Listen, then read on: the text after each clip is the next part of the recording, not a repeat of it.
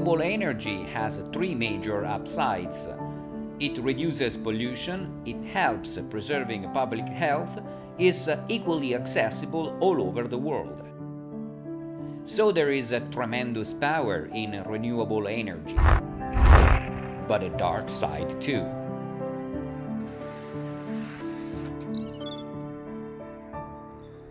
Nobody can control when the sun shines or the wind blows.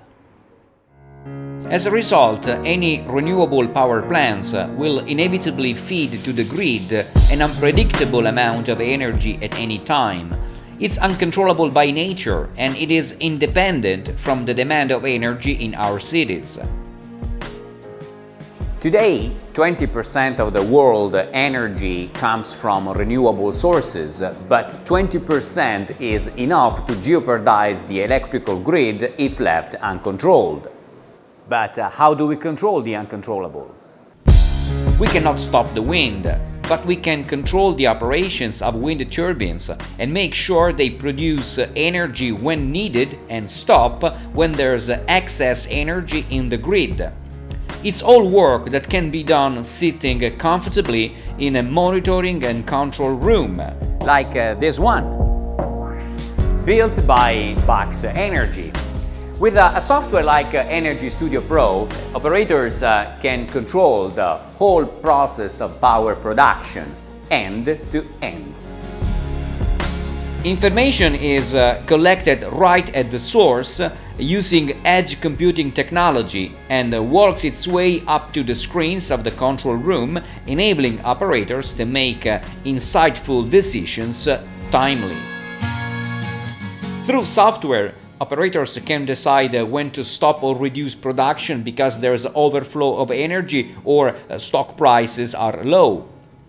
Operators can also decide to store energy in excess and reuse it later when stock prices are higher or there's a demand peak. A geographical information system monitors in real time the production level of an entire portfolio of widely distributed wind, solar, and hydropower plants.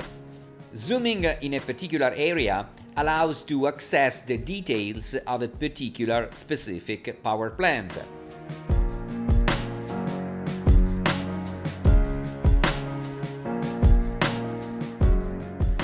Integrated weather and market forecasts generate precise production forecasts that help selling energy at a better price and schedule maintenance only in windless and cloudy days, in this way maximizing the energy availability.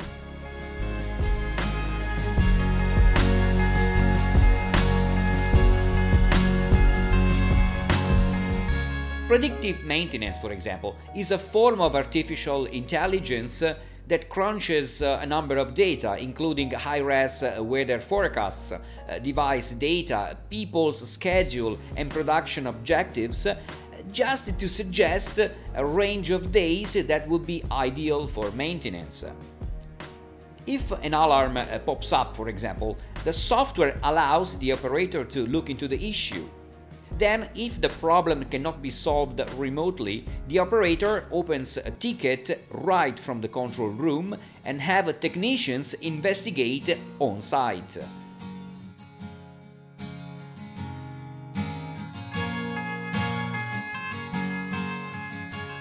The control room doesn't just work with generation units like turbines or inverters, but can also interact with all connected substations and then balance the energy flow towards the grid.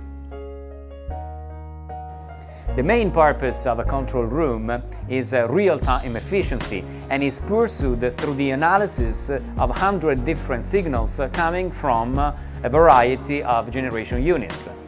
Not all possible issues, however, can be easily detected looking at live data. Without ad hoc alarms, crucial production issues such as silent outage, shadow maintenance, and derating are really hard to catch, and this is where historical data analysis fits in. A dashboard is a customizable collection of widgets, each showing a particular historical dataset. A dashboard gives asset managers an executive summary of ongoing production numbers and captures instantaneously underperformance of units as well as internal components.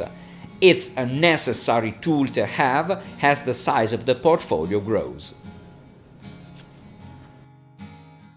For this to happen, it's then crucial to transfer as much knowledge as possible from the physical world to the digital world.